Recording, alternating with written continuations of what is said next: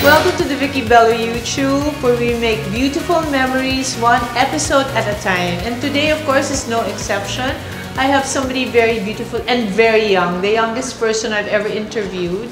She's only 17 years old, but she's already a superstar. But when I asked her, how do you want me to introduce you as a superstar, as whatever, very humbly she said, can you just introduce me as Francine Diaz? So let's welcome Francine. Hi, Jim. Hello po. Hi, everyone. Thank you po, Doctor, for inviting me sa channel. Of course. My gosh, you are the longest I've waited for a guest. Yes. She's been in quarantine for how long now? More than 20 days din po eh. Wow. Oh, how was it naman? 22.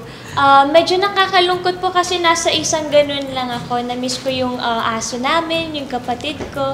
So, it's good na nakalabas na po ako. Tapos na ako mag-quarantine. Pero mas efficient ba? Mas maganda yung pag-arte nyo? Kasi mas mabilis ang taping? Yes po. And mas malapit na kasi kami po sa mga location namin kung saan yung set. Hindi katulad dati na from house dun sa location, yung biyahe and yung traffic, nabawasan na po siya ngayon. Yun nga lang po, mahirap sa amin kasi may aso po kami, lalo na ako. Namimiss ko yung aso namin. Ano ba pangalan ng aso na yan? Yung aso ko po, Luna. Tapos merong Ponpon, merong Danny and Peppa. Tapos nanganak po si Peppa. Peppa is a dog, not a pig. Kasi Peppa Pig, yung favorite cartoon ni Scarlet. Pero dog po siya. Okay, sige. Pero yung mga anak niya, wala pa pong name. Nag-iisip pa po kami. Yung career mo talaga nag-bloom during pandemic. Yata kailan ba nag-umpisa na super busy ka na? Nagsimula po yun sa Kadenang Ginto. Yun po yung pinakanaalala ko sa lahat. And sobrang thankful po ako na talagang sinama nila ako dun sa Kadenang Ginto kasi yung Kadenang Ginto ayun yung naging door sa maraming blessing and opportunities. Ang dami mo namang billboard sa EDSA, ha? Nakikita ko na. Anyway, some people wrote in to ask you the question, are you also a K-pop fan? Yes. Talaga? Yes So, po. which band? Sa boys po, EXO lang po talaga.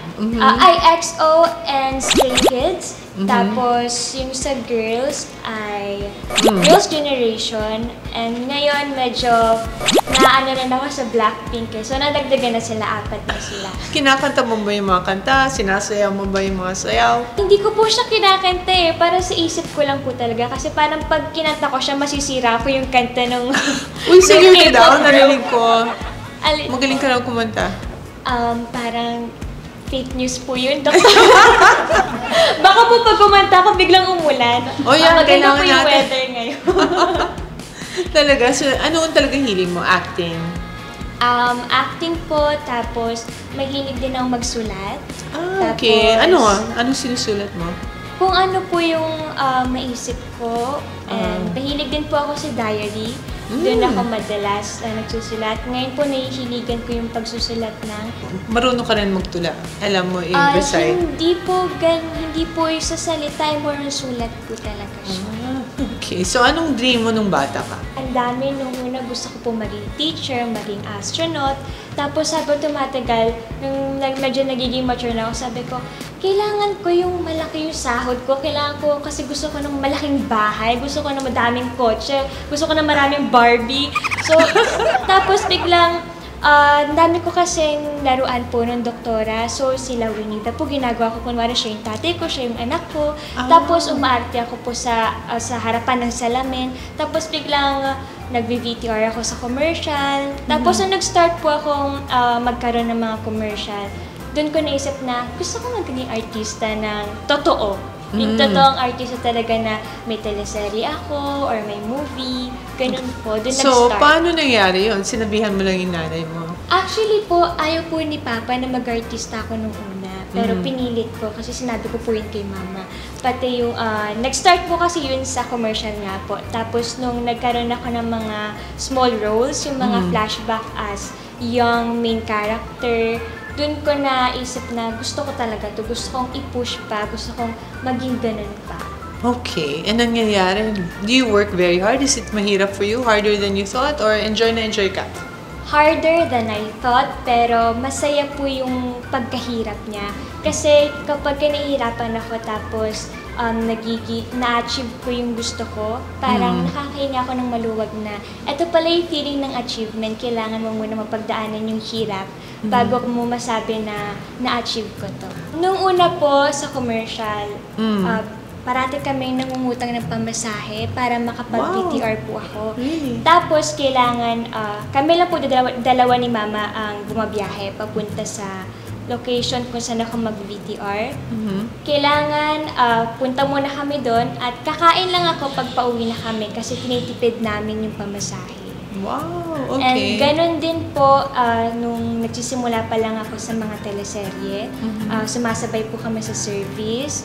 Kailangan namin gumising ng maaga kasi maaga yung pull out nila. Minsan nangungutang kami, kumakato kami sa kapitbahay namin, naalala ko, siguro 12 a.m. na nun. Tapos kumakato kami kasi pinili nila ako dun. Tapos kailangan namin ng pera kasi yun po yung mga time na talagang ang hirap namin na as in, wala kaming kuryente, wala rin kami masyadong food noon, pati ng water. Tapos bagong panganak pa lang nun si mama sa kapatid kong bunso. So nung pinili po nila ako dun, gustong-gusto ko rin siyang puntahan kasi alam ko kailangan namin ng pera. So nung 12 midnight, kumato kami sa kapitbahay namin, nanghiram kami ng pamasahe. Binigyan nila kami. Ang bait naman! Forever grateful kami sa kanila. Okay. Kasi at 12 midnight, medyo tulog na ako noon. Yes, Pag humingi ka ng pera sa akin, magagalit ako. Pag 6 p.m., okay lang. Okay. Pero 12 na. Tulog na. So, ang dami naman tumulong sa'yo. Just as you had so much hardship, maraming angels na pumunta. Yes, marami pong Tulong tumulong. Ang daming gift ni God sa akin para maabot ka rin yung pangarap ko na hindi lang for myself, pero para sa family ko din. Maaga pa lang, you really wanted to help your family. Sabi yun ni John sa akin, John Ling, of course, your manager and a friend of mine. You have to meet her kasi she's so mabait, she's so humble, and her values are still very centered to help family, yung old-fashioned values ng Pinoy. So, bakit ka ganyan? I mean, strict ba yung parents mo when you're growing up? Yes po, pero hindi naman yung strict na sobra-sobra. Strict sila kapag late na aalis or uuwi. Gusto lang nila, meron kaming curfew, may cut-off kami. And ako po kasi siguro mas naging finolo ko lang yung ganun. Simula nung may binasa kasi po akong book, historical fiction siya. Tapos doon ko nakita na ang ganda pala ng the way na turuan sila ng mga magulang nila noong unang panahon. So, yung mga babae talagang binibini sila, sobrang proper, alam nila kung paano at kung sino yung dapat nilang igalang, walang pinipiling age. So you like it na old-fashioned ka pa? Yes. Are you are you more an introvert? Gusto mo na sa bahay, magbasa, or type mo gumimik at lumabas with your friends? Ano po ako ambivert. Tama po, no? Yun. Hindi masyadong introvert, hindi rin masyadong extrovert. Nandun ako sa gitna, doktora. Nagiging introvert na po ako kasi talaga kapag sa bahay, gusto ko na mag-isa ako, tapos parang dun ko po binabalik yung lahat ng energy na naubos ko sa work. Nagiging extrovert po ako syempre kapag kailangan sa work, nakikipag-usap ako, nakikibuo ng friendship. Okay. So yung mga friends mo, yung gold squad. Yes! Barkada mo talaga sila? Opo. And ngayon po mas naging strong yung connection naming apat kasi halos araw-araw po kami magkaka-eksena, nagkikita namin isa't isa ng araw-araw. So parang, mas naging strong yung connection namin, mas naging deep yung friendship naming apat sa isa't isa. Okay, so you're turning 18. Yes. Next, in a few months, no? Kailan ang next birthday year mo? po, January 27. 25. Aquarius. Oh, may pagkasira ko na. Totoo ba? Parang wala kang ganun eh. Kasi ang kilala ko mga Aquarius, may konting, sino ba mga kilala ko? Si Martin Rivera, si Chris Aquino, si Willie Revillame. Pero very big personalities. Yes. Bigger than, ikaw parang ano ka? I mean, I guess you can put on, meron ka bang, it's showtime, hi, ganon, or talagang... Ito po yun. Parang ako po yung what you see is what you get. Always. So, may mga kalaban ka ba? May nakaaway ka na ba sa showbiz? Wala po. Kasi parang ang sweet mo. Ayoko po. Gusto ko po ng happy-happy lang. Si mga brothers and sisters mo, close kayo? Yes po. So, ano yung dream mo for your family? I mean, what is the first thing that you bought for them when you were successful na? Gustong-gusto po kasi talaga namin ng sariling bahay. Okay. So, dati you just rented? Yes po. Actually, palipat-lipat nga po kami. Pero ngayon, nakakatuwa po na kasi meron na kaming house and may car na din po. Yung yung top 2 na sobrang kailangan namin, yun po yung inuna ko. And ngayon po, yung mga kapatid ko nag-aaral pa rin sila and gusto ko po ma-achieve na meron ako mapagtapos na kapatid ko sa pag-aaral. When you say tapos, does that mean college? Yes. And with you, since of course, nakatapos ka ba ng high school or? Yes po, kaka-graduate ko. Congratulations. Thank you po. Is it a dream for you to go to college pa or you just want to pursue acting already for your life? Siyempre po, kasama rin po sa dream ko yung sa college. Kasi I believe hindi naman po pang forever yung fame. So parating kailangan meron kang fallback, na meron kang ititira for yourself. And yun po yung gusto ko. Mag-college ako and then para kahit papano, if ever magtayo ako ng business, kung mawalan man ako, wag naman sana ngayon ng work, at least meron po akong nakaantay sa akin na pwede kong pagkaabalahan in the future. And so ngayon, happy ka? Yes with po. what's going on. And Opo. do you want to expand pa? You want to act more? Ayaw mo nang kumanta, sumayaw, mga Acting ganon? lang po, ayun, sapat na po yun. Yung kanta po, wag na. Concentrate. Concentrate po ako ngayon. Master Focus of po one ako instead sa of... acting. Pag sa voice po, pass. I heard this it's a very challenging role for you. This role you are in. Totoo ba yan? Sa Wag Kang Mangamba po, yes po. Kasi nung nasanay po ako sa Kadenang Ginto na ang bait-bait ng character ko, pati yung pagsagot niya, pag-defend niya sa sarili niya ay hindi may sasampalin siya. Dinadaan niya sa words. Hindi siya yung, kung magagalit man siya, yung bait nakikita pa din sa kanya. And doon po ako nahirapan dito sa character ko kay Joy, so Wag Kang Mangamba, kasi may pagka-rebellious siya eh. Tapos, nasasagot niya yung stepmom niya, and siya yung parating ayaw niya sa tao, ayaw niya may kumakausap sa kanya, at hindi siya sanay sa pagmamahal ng magulang. So, nahihirapan ka ba? Saan ka nagdodraw ng may kilala ka bang taong gano'n? So, iniisip mo siya or... Actually po, yung pinaka-challenge sa akin kay Joy ay galit siya kay Lord, galit siya kay bro. Hindi ako galit kay bro in real life kasi sobrang grateful and thankful ako sa kanya sa lahat ng blessings na binibigay niya sa akin. Para sa akin po, yun yung pinakamalaking challenge sa akin sa pag-portray ng character ni Joy. Kasi galit siya kay bro at kino-question niya lahat na nangyayari sa buhay niya. Samantalang ako hindi ko magawa yun kay bro. So yun po yung pinakamahirap para sa akin. Well, I hope naman yung ending somehow. Alam mo na ba kung ano mangyayari? Actually, hindi pa nga po. Pero nagbago naman po yung character ko doon. Naniwala siya kay bro. Pero minsan bumabali yung faith niya eh. Pero buti nandiyan si Mira para ipaalala sa kanya na yung mga pagsubok, hindi siya to make you as parusa. Hindi siya yun. Kumbaga, yun yung magpapalakas sa'yo. And wag niyang iisipin na parusa yun ni Lord sa'yo kasi naging masama ka. Hindi. Pinapaalala niya na etong problema na to, ito yung magpapalakas sa'yo sa mga susunod pang araw sa buhay mo. Wow, ang ganda naman. So your faith is very strong. Because your parents taught you or Yes talagang po. ano ka lang talaga? Tinuruan po kami nila mama. Actually, pati every night nag-rosary po kami as a family. And kung hindi man rosary, nagpe-pray po kami ng sabay-sabay bago matulog. So hanggang ngayon, ginagawa niyo po Yes yan? po. And if one of your brothers and sisters want to go into showbiz, At a young age, papayagan mo ba? Or sasabihin mo, wag muna? Kung gusto po nila, syempre, susuportahan ko po sila. Pero wala po silang balak eh. Sobrang mahihain po sila. Miski pag may bisita sa bahay, nahiya silang bumate, hanggang hi lang sila.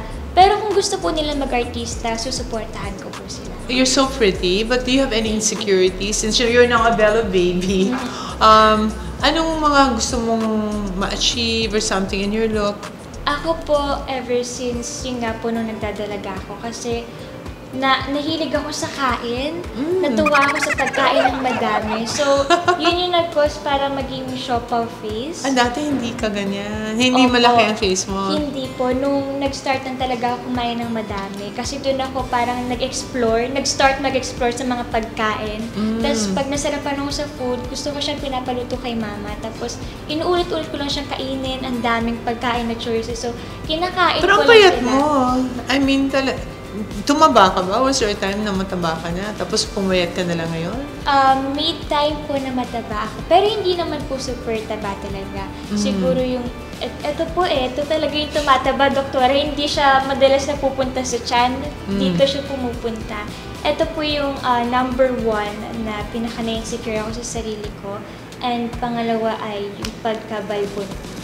Sige. Madali lang yan si Belo. So, yeah. So, sa Belo, meron kaming, of course, alam ko na kung anong gagawin ko sa face nyo. So, abangan, liliit ang mukha ni Chin. At saka, of course, sa Balbon, we have a nice machine. It's very painless to remove hair. At saka, meron ka pang magsusmooth ang skin mo, sabay-sabay.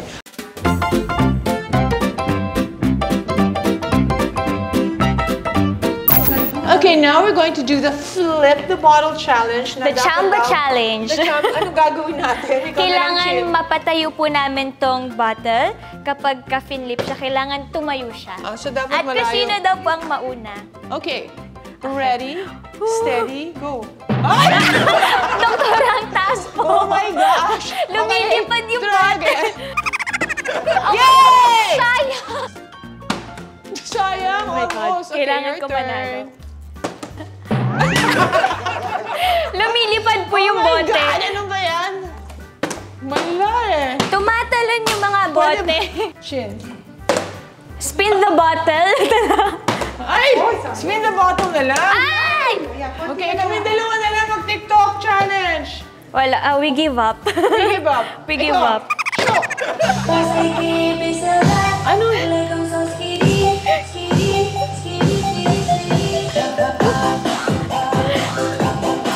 Ano yan? Hindi ko kabisa. May guide lang kami.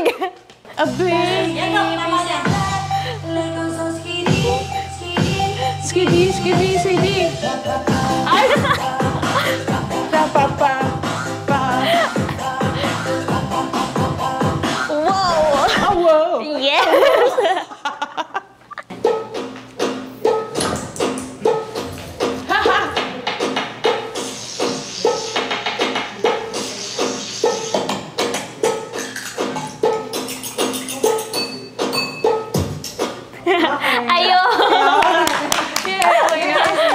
So I'm so excited because I have another new baby. May adopted na naman ako na napakaganda, napakabait, at napaka-el. Basta everything good. Welcome to Belo, to the Belo family. Thank you, Doctor. I know.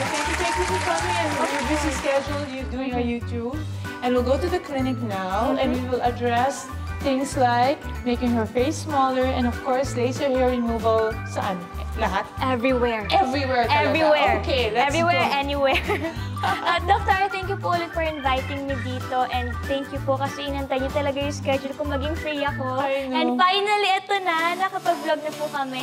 And guys, please don't forget na mag-like, comment, share, and subscribe sa channel ni Dr. Vicki Belo. Thank you po ulit. And sana ulit, nandito po ako ulit soon dahil na-enjoy ko po itong vlog nito. Thank you, Dr. Thank you again. Stay safe, everyone. Bye. Thank you, John Ding. Bye.